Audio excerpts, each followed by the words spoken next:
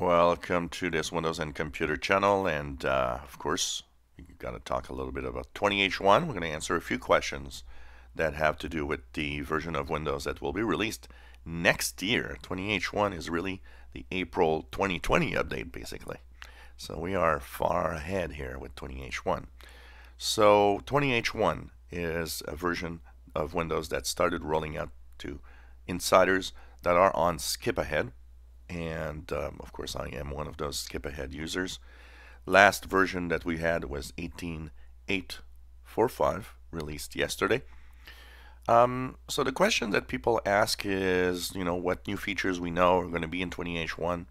We don't know a lot of them, but there's going to be some new features for sure that maybe didn't make it yet, like sets is a possibility.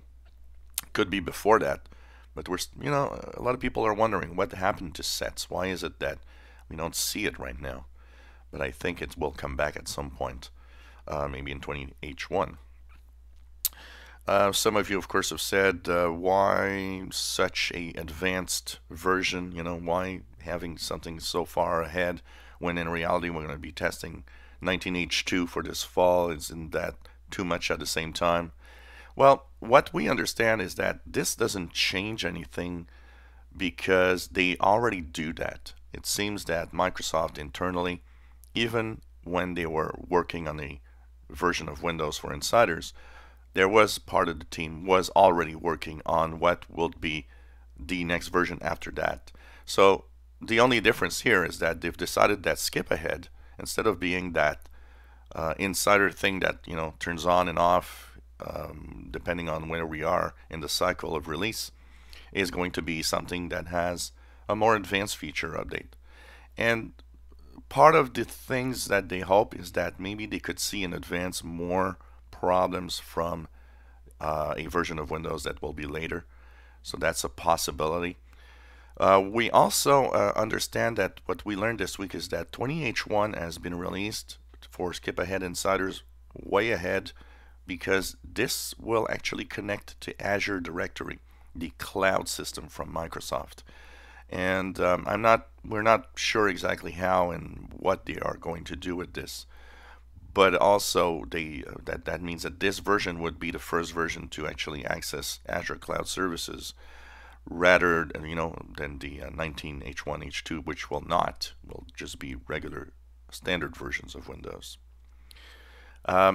So there's very little known. We had 3 skip aheads, I believe, 3 or 4. They all had pretty much nothing. The feature with there had it at 18.845 was the emojis that were updated, but pretty much we have no idea of what's happening. There are a lot of guys out there that are actually looking at the code and trying to find and pinpoint maybe new stuff in here. None have reported anything new that they could find by looking at the code. So that means we're really not, we don't know what's exactly going to happen with this version yet. But it is something that will happen next year. So we are testing it. And if you're interested in knowing a little more and seeing some of the features maybe much more in advance, you can go to my Windows Insider channel. That's the only place I will talk about skip aheads, by the way. I will not, I post the fast-ring reviews both here and on insiders, because I have a certain number of people that kind of enjoy watching some of the features coming up. But the skip ahead being a much, it's far away. It's a year from now. I'll keep that on the insider channel until it becomes a regular fast-ring at some point maybe. So not a lot is known, and we'll see what actually happens with this version as time goes by. If you enjoy my videos, please subscribe, give us a thumbs up. Thank you for watching.